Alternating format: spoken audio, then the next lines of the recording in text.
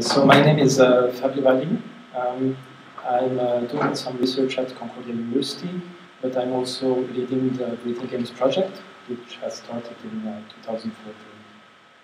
So I would like to present you a bit the context behind Breathing Games, the project itself, and how it can, in fact, be a model for other innovation.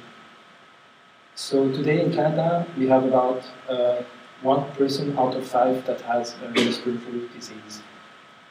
In the adults, COPD, so chronic obstructive pulmonary disease, is the most prevalent disease and the first cause of hospitalization after pregnancy.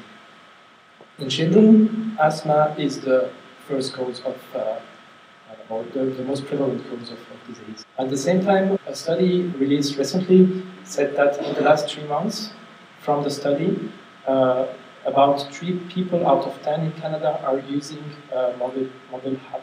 Till 2030, in fact, the respiratory diseases in Canada will increase by 30%.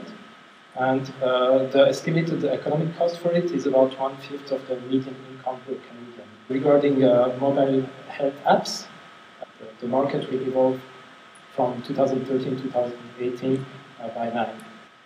So what Breathing Games is doing is we try to bring people together to collectively create games and devices for respiratory health, and we link that to participatory research. We have some games that enable to raise awareness and promote education, for example, to release stress.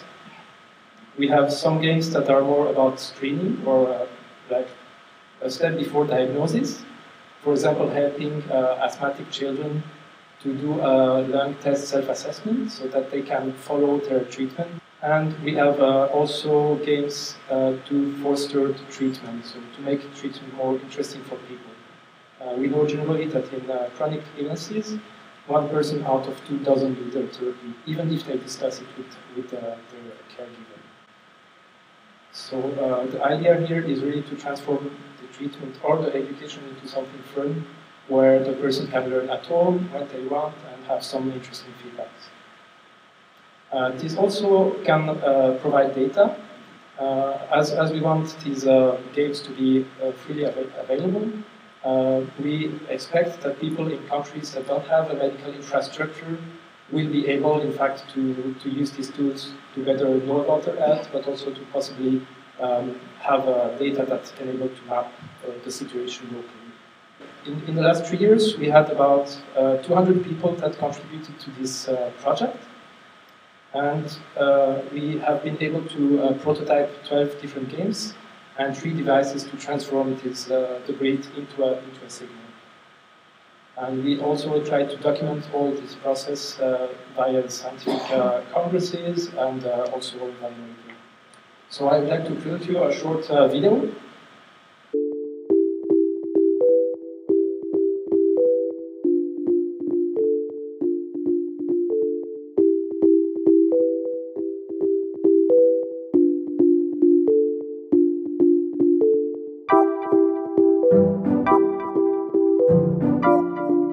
The idea is to make the games so that the breathing exercises the kids have to do are more fun, basically, because they have to do these exercises often, it's really boring, and so we're making games to make that process more entertaining. Ça peut vraiment beaucoup aider les enfants au quotidien, parce qu'ils doivent faire ces exercices respiratoires au quotidien. Bah oui, ce sera cool, déjà ce sera mieux, ça nous encouragera un petit peu à faire la physio et tout. Et comme ça, il pourra faire la physio avec plus de plaisir. So my name is Semanse. I'm a pediatric respirologist. It was my first game jam. It was an eye-opening experience.